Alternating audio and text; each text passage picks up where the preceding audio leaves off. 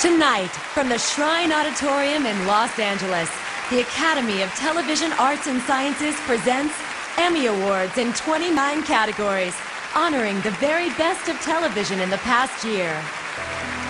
For a slightly different point of view, however, please welcome from The Family Guy, making their Emmy debut, Brian and Stewie Griffin. You know, Brian, we are privileged to live in this particular age of television programming. Really? You think so? Seems to me that nearly all television these days is complete trash. Yes, quite right. But never before in history have we had such a wide selection of trash. Yeah, I guess you're right. Of course I'm right. For example, you've got mega hits like Idol, where Sanjaya took his bow. Just a little boy from India who made us all say wow. With a voice that makes you wanna just go out and kill a cow. Here's the plain situation, a simple declaration. If you want it, you can find it on TV.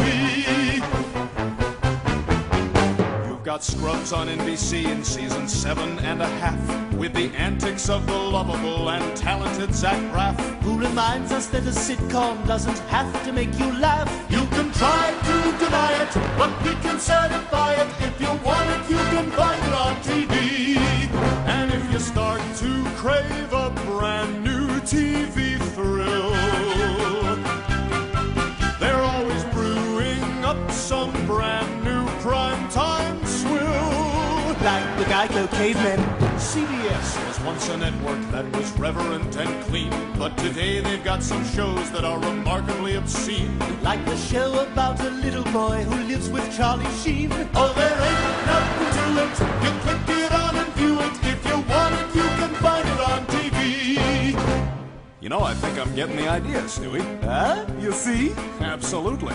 Hey, how about this?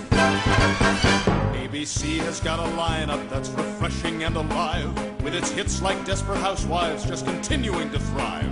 And those women look sensational for being 65. No, we won't oversell ya. We merely want to tell ya, if you want it, you can find it on TV.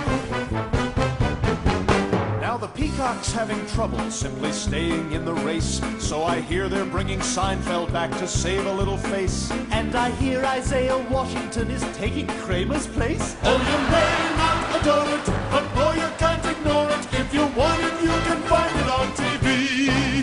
Now The Sopranos is a show I'd recommend, because you never know just how it's gonna.